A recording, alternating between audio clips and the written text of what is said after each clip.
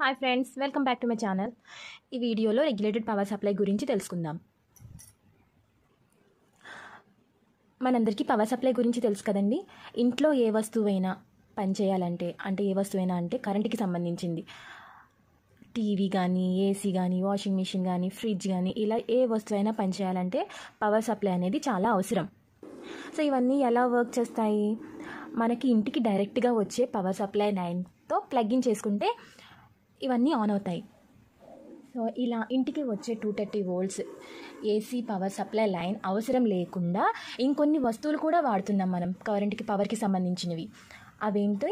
Electronic devices, nothing but mobiles, laptops, electronic toys, ఇలా electronic gadgets అనేవి ఈ రోజుల్లో మ్యాక్సిమం చాలా ఎక్కువగా వాడుతున్నాం.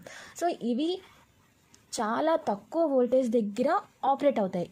మనకి ఇంటికి వచ్చే 230 volts అనేది ఈ డివైజెస్ పనిచేయడానికి చాలా ఎక్కువ.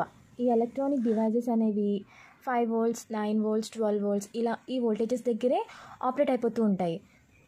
అలాగే ఇంకొన్ని ఎలక్ట్రానిక్ డివైజెస్ 5 volts కంటే తక్కువ, 1.5 volts, 2 volts, 3 volts ఇలా ఈ వోల్టేజెస్ దగ్గర ఆపరేట్ అవుతూ ఉంటాయి. సో ఇలాంటి ఎలక్ట్రానిక్ గ్యాడ్జెట్స్ ఆపరేట్ అవ్వాలంటే మనం మ్యాక్సిమం బ్యాటరీస్ని చూస్ చేస్తాం. Battery is one of the option to work these voltages. కానీ మనం ప్రతి చోట బ్యాటరీని యూజ్ చేయలేం. ఎందుకంటే మనకు కావాల్సిన వోల్టేజ్ రిక్వైర్మెంట్ పెరిగే కొద్దీ బ్యాటరీ కాస్ట్ అనేది కూడా ఇంక్రీజ్ అయిపోవడం one of the reason to design regulated DC power supply. And ఇంకోటి ఏంటి, మనకి ఎలక్ట్రానిక్ డివైజెస్ అనేవి ఆపరేట్ అవ్వడానికి సర్టెన్ పవర్ సప్లై లిమిట్స్ మాత్రమే అవసరం. సో ఇదొకటి.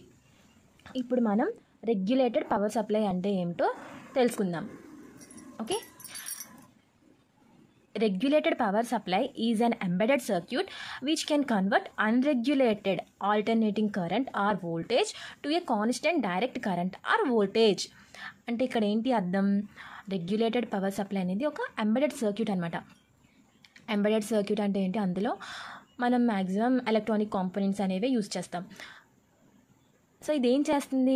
Unregulated alternating current. Unregulated alternating current అంటే ఏంటి? ఏసీ కరెంట్, మనకి ఇంటికి వచ్చే కరెంట్ ఏసీ కరెంట్. సో దాన్ని ఏం చేస్తుంది?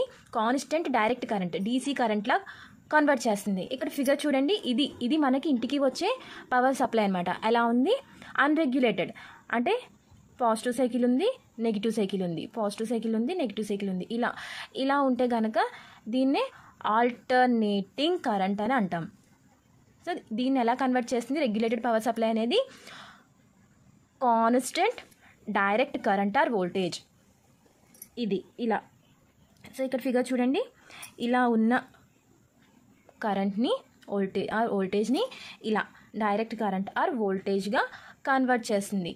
దాన్నే మనం రెగ్యులేటెడ్ పవర్ సప్లై అని అంటాం. ఇక్కడ రెగ్యులేటెడ్ పవర్ సప్లైలో ఏం జరుగుతుందంటే, సో ఇక్కడ మనకి ఇన్పుట్లో ఎటువంటి ఫ్లక్చువేషన్స్ వచ్చినా సరే అవుట్పుట్ అనేది చేంజ్ అవ్వదు, కాన్స్టెంట్గా ఉంటుంది. సో ఇలానే ఉంటుంది. ఇక్కడ ఎటువంటి చేంజెస్ వచ్చినా సో మనకు అవుట్పుట్ అనేది చేంజ్ అవ్వదు. అందుకని దీన్ని మనం ఏమంటాం? లీనియర్ పవర్ సప్లై అని కూడా అంటాం. ఇక్కడ ఏసీ అనేది డీసీగా ఎలా కన్వర్ట్ అయిందో బ్లాక్ డయాగ్రామ్ ద్వారా తెలుసుకుందాం. ఇదండి regulated power supply block diagram. ఇందులో ఏమేమి బ్లాక్స్ ఉన్నాయి? Step down transformer, rectifier, filter and regulator.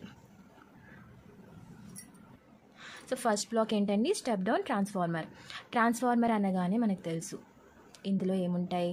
Primary winding ఉంటుంది, సెకండరీ వైండింగ్ ఉంటుంది.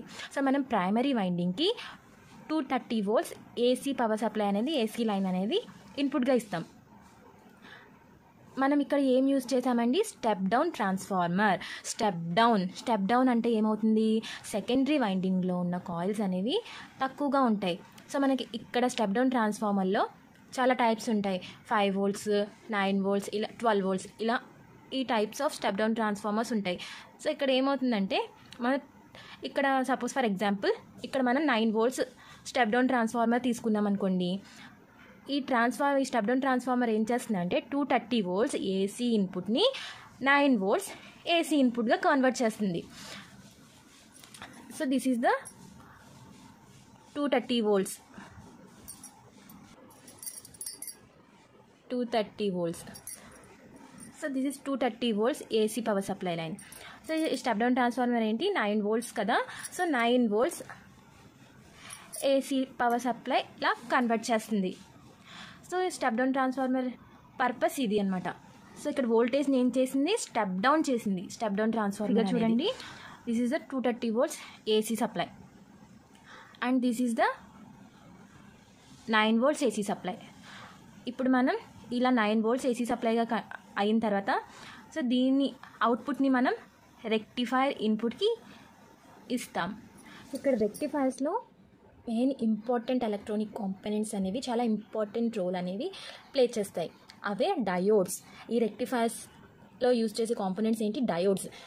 ఇవేం చేస్తాయి, కరెంట్ని ఓన్లీ వన్ డైరెక్షన్లో మాత్రమే అలో చేస్తాయి.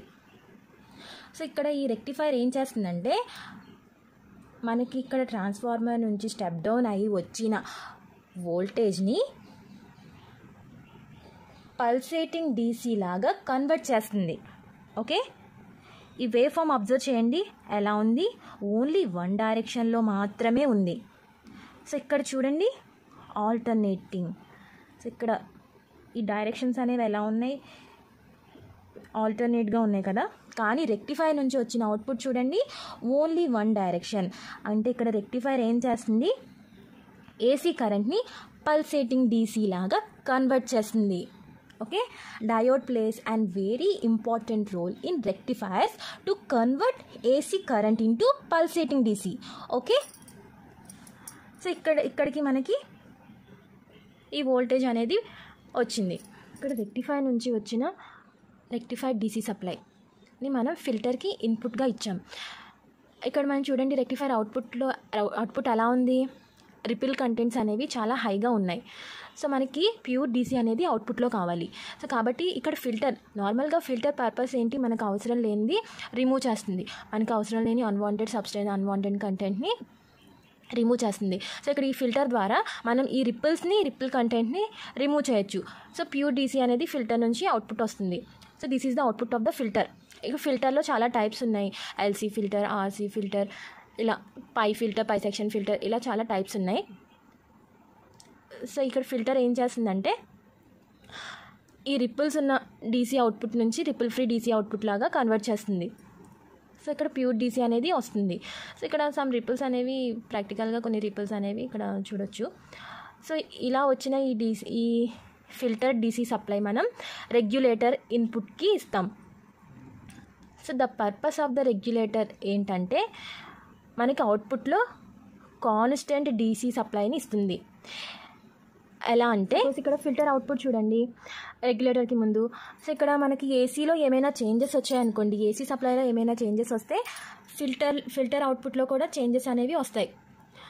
సో మనం ఈ ఫిల్టర్ అవుట్పుట్ని రెగ్యులేటర్కి ఇవ్వడం వల్ల ఏమవుతుందంటే ఇన్పుట్లో ఏమైనా చేంజెస్ వచ్చినా సరే మనకి అవుట్పుట్ అనేది కాన్స్టెంట్గా ఉంటుంది. అవుట్పుట్లో అనేది ఎటువంటి మార్పు ఉండదు, ఈవెన్ ఇఫ్ ఇన్పుట్ చేంజెస్.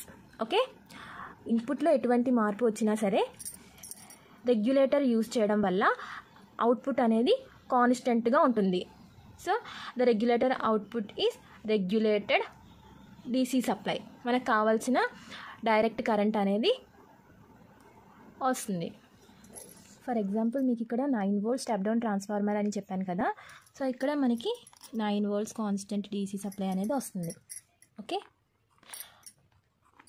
మనం ఇక్కడ 5 volts step down transformer use చేస్తే మనకి ఇక్కడ 5 volts regulated DC power supply అనేది అవుట్పుట్లో వస్తుంది. మనం 12 volts యూస్ చేస్తే 12 volts వస్తుంది. ఈ రెగ్యులేటెడ్ పవర్ సప్లై ద్వారా ఎలక్ట్రానిక్ సర్క్యూట్స్ అనేవి, ఎలక్ట్రానిక్ గ్యాడ్జెట్స్ అనేవి వర్క్ చేస్తాయి. ఈ రెగ్యులేటెడ్ పవర్ సప్లై ద్వారా మనం మొబైల్స్కి, ల్యాప్టాప్స్కి ఛార్జ్ చేయడానికి కావాల్సిన వోల్టేజ్ రిక్వైర్మెంట్ని బట్టి ఛార్జర్స్ని డిజైన్ చేస్తారు. ఈ ఛార్జర్స్లో రెగ్యులేటెడ్ పవర్ సర్క్యూట్ అనేది ఉంటుంది. ఇలా ఈ ఛార్జర్స్ ద్వారా మనం 230 volts ఏసీ సప్లై నుంచి మనకు కావాల్సిన DC supply, regulated DC సప్లైకి convert చేసుకుంటాం. ఇదండి friends regulated power supply block diagram explanation. ఈ వీడియో కనుక మీకు నచ్చినట్లయితే ప్లీజ్ నా ఛానల్ని లైక్ చేయండి, షేర్ చేయండి, సబ్స్క్రైబ్ చేయండి.